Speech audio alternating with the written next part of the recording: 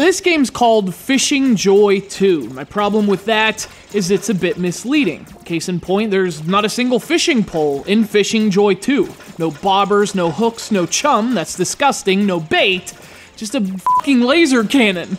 And lots of dead fish!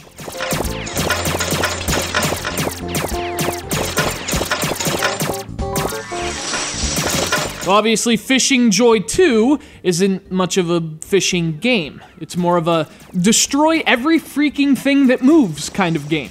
Hordes of animals swim by a laser cannon conveniently mounted within range. Touch the screen and you shoot there. Tap the screen like a maniac and you decimate there.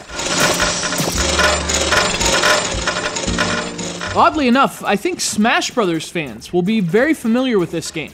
No, you can't send fish flying off the screen, unfortunately, but Fishing Joy 2 is actually a lot like the coin launcher game from Smash Brothers Brawl. You fire coins from the bottom of the screen, you earn rewards for hitting enemies, but the problem with that is that you can only play the coin launcher if you had enough coins. The same applies to Fishing Joy 2.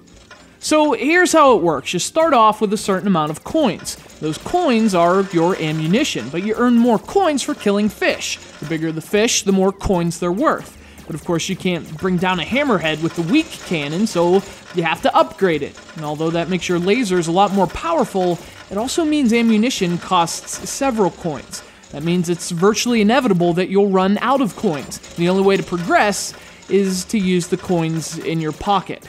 And suddenly it feels like you're literally shooting money into the ocean. Fishing Joy 2 is a beautiful game with a ridiculous premise, but I think that's about the extent of its strengths. The gameplay never evolves, so it can get stale before you even run out of coins, and once you do, you probably won't be very compelled to buy more. Senseless slaughter can be fun, but repetitive slaughter, not so much. Let alone expensive slaughter. Stop shooting coins!